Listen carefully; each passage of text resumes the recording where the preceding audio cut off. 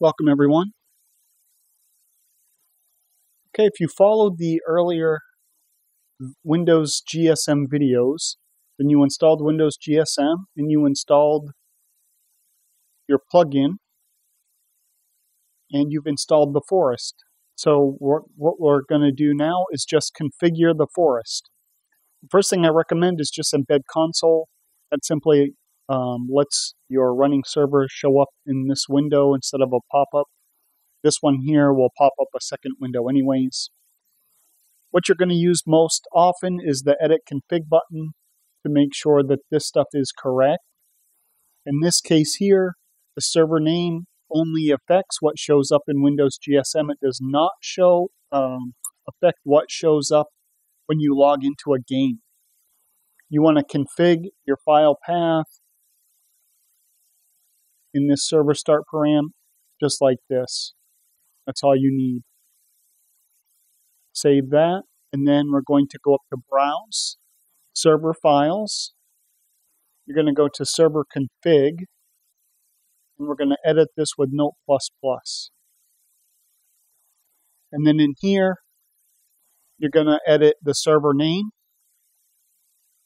and whatever else you want.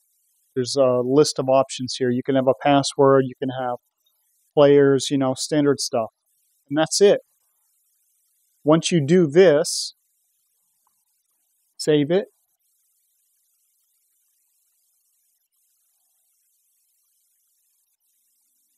And start your server.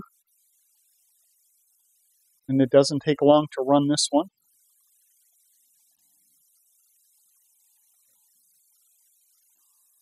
You still have to open your ports. If you don't know how to open your ports, go to makeyourownserver.com. There should be a link in the description, and tells you how to open ports in there. We can't cover every detail because doing ports can be very tricky. There's so many different router types, but it's covered in there with a link to all the routers, so that should get you going. Okay, our server's started. So then, once our server started, we're going to open Steam Query Port. Let's do a fresh refresh here.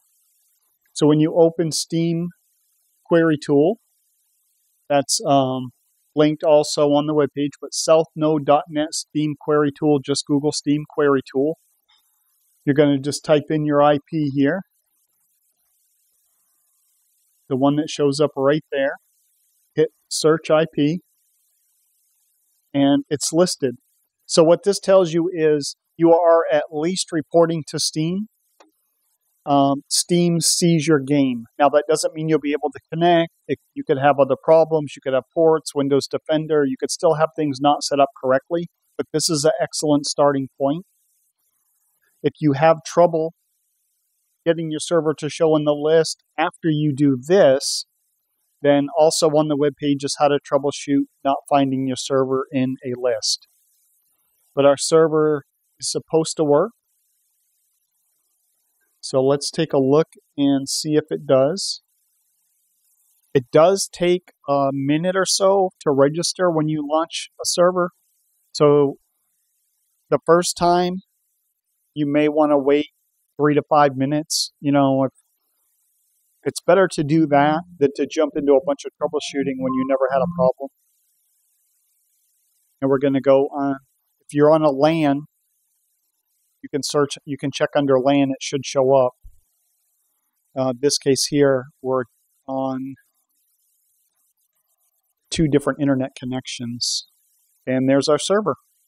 So we're good to go.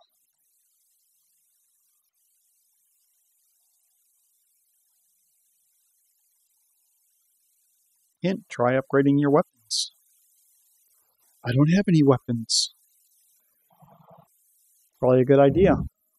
Okay, and we're in the game. It's that easy to set up a server, my friends. We're going to call this one good, and we will see you on the next one.